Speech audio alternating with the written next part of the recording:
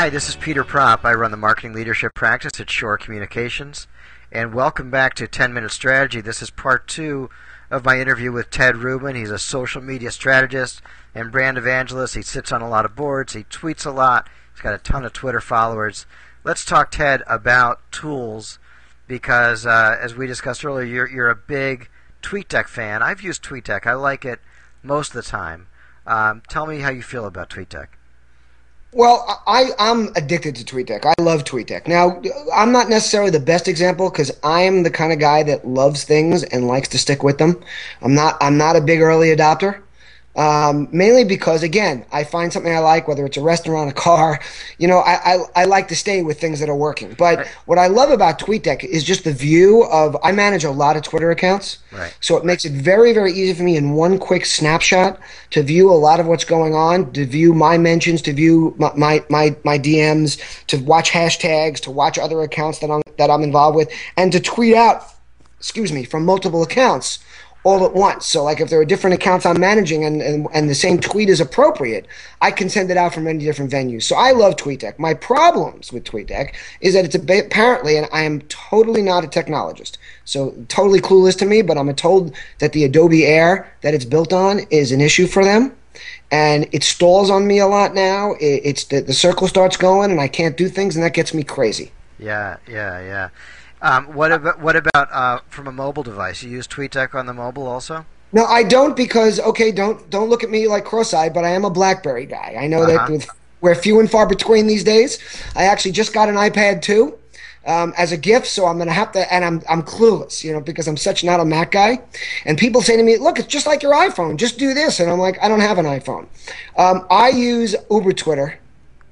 Which I believe they might have renamed it into Uber's. Oh, it's Uber Social now.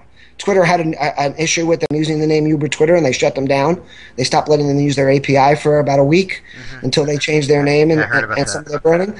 I'm very fond of Uber Social from my BlackBerry. It works great, but again, it's a handheld. You can't do as much from it. You have to switch back and forth between accounts. So from my BlackBerry, I mostly tweet just from my own personal account. Interesting. Okay, so let's talk a little bit about your experience. You were running social and marketing overall, is that right, for a cosmetics firm?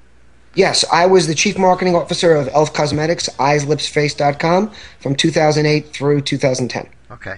Through the beginning of 2010. And in that process, that became a real success story in the Twitter world.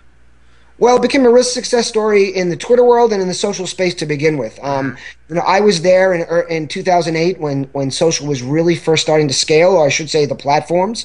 Right. Facebook and Twitter were really first starting to scale. YouTube, which has been around for a lot longer, and people tend to forget about it. They talk about social. When they talk about the social platforms, they tend to talk about Twitter and Facebook, but YouTube is probably one of the most powerful mediums. Absolutely.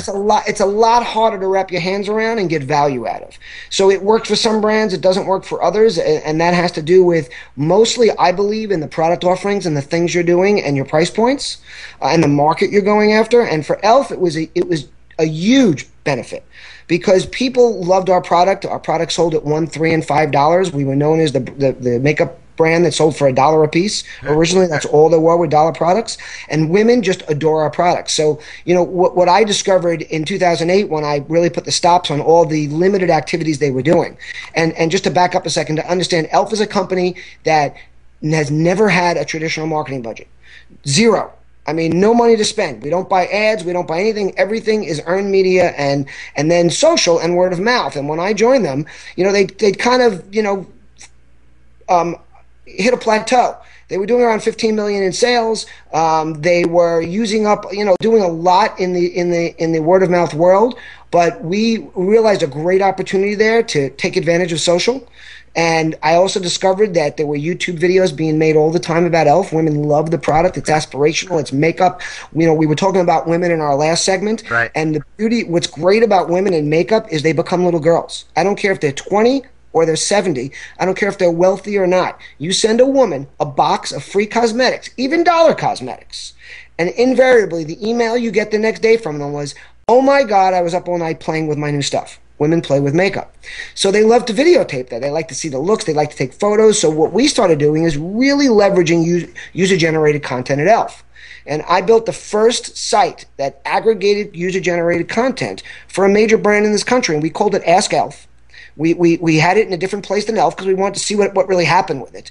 And then what we did was we saw that I found that on YouTube there were videos being made about Elf. Now, YouTube is the second most used search engine in the world, right. But it wasn't built as a search engine, so it's incredibly inefficient. So if you search something, you'll find that you search Elf Cosmetics, you'll find a bunch of videos, and you'll think that's all there is. But as you click on each one, it's like a spider web. Right.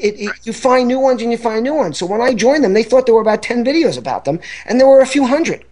And what I discovered is when I started letting the vast community of women know that if they simply posted a video on YouTube, we would suck it up, spidering the web, into our environment and show it to all the women that visit our site. There was not a day that went by while I was there that a new video wasn't produced on YouTube about Elf. And then we took that and we leveraged that into the whole Twitter, Facebook side of things. Right. And I built a very large Twitter presence for myself. I love Twitter. It's my platform of choice because basically I'm a frustrated author. I always have been. I have names of books squirreled away in different places. I own URLs. I keep meaning to write them, but I'm also not a writer. I'm an idea guy. I spurt out things. I sit in meetings. I say, somebody better be taking notes because I'm not going to remember later. I'm not going to remember in 10 minutes what I talked about 10 minutes ago. If you give me a quick note about it, I'll definitely be able to go off and figure out where I was going and what I meant. Right. But the idea is, so what I love about Twitter is I can be reading things or talking to Peter Prop, and the minute I get off of this interview, I could say, think of something, and I can tweet it out. And also, I save a lot of those things. Mm-hmm. So I build content there. Now, I have a blog now, and I do blog, but if you follow me, you'll see that most of my blog posts are at most 2 to 3 paragraphs, and I struggle to do that because it's just not the way I'm at. So what I do on Twitter is I communicate with people. I build relationships. There's not a person that I don't respond to. You ask people in the Twitter sphere about Ted Rubin, and what they'll tell you, my personal brand is, without me having this up on my site, is responsiveness. Mm-hmm. You reach out to Ted, Ted reaches out back to you. Whether it's Twitter, Facebook, anywhere. You communicate with me, I'm going to communicate back. If I don't, it means I missed it, it slipped through the cracks, I was away. Reach out again, because it's my intention to do that. And I got to tell you, the value it's created for me has been exponential. And the value it creates for a brand at Elf, we built the reputation. We built 60,000 followers. We built the reputation that when you had a problem, when you had a question, when you had an idea, when you just wanted to talk makeup, there was somebody at Elf to communicate with you. Right. And that's what we did. Great. So Ted, let's talk just about your personal brand. You started out with Elf. How many followers did you have at that point in 2008? Well, I started out with 0. Okay, you started out with 0. And by the end of 2009, where were you? That's hard to really say because I don't keep track of those numbers. But I'd have to say at the end of 2009, I was approaching 20,000. Okay. And so what was your tactic? Were you just finding people that were interesting? I mean, that's what I do.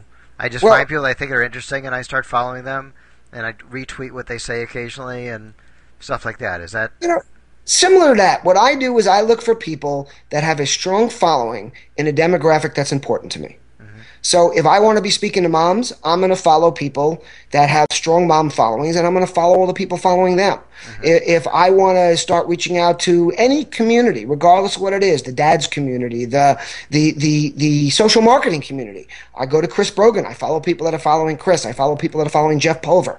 I look for people that have similar interests and are following the kind of people that I want them to look to me for that information. Right. But that's just the start. In order to make that worthwhile, you can follow as many people as you want. You can build a big following. But if you don't provide value, then those people are not going to pay attention to you. They might still be following you, but they're not going to interact and engage with you and hear what you're saying. So by value can be many things. Value can be that you put out original thought, and they think that original thought is important. Value can be that you tweet links of great articles. Now, what I say to people is never tweet out an article you haven't read yourself. Right. I don't do that.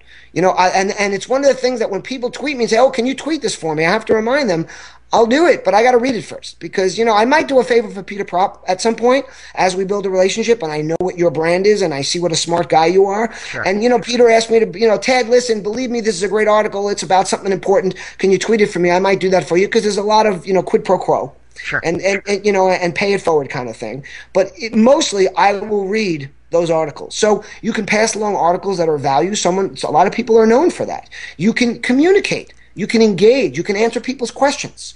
Hey, ask me anything you want about social media. Ask me about being a divorced dad. Ask me about being a dad to 2 teenage daughters. No, please, actually, don't ask me about that. I got one, so I'm half in the pain you're in. Well, this is great, Ted. We've run out of time again. I would love to have you back on the podcast in the future. I think we've only scratched the surface of the stuff that you and I could talk about together. So will you come back later on? I'd love to do that. I'm involved with a lot of companies, but some things are changing in my world, really in a good direction. I might have a few announcements to make, so I'd love to talk to you again in a few weeks. That'd be fantastic. Ted Rubin, thank you so much for being with us in 10 Minute Strategy. I'm Peter Prop. Thanks a lot.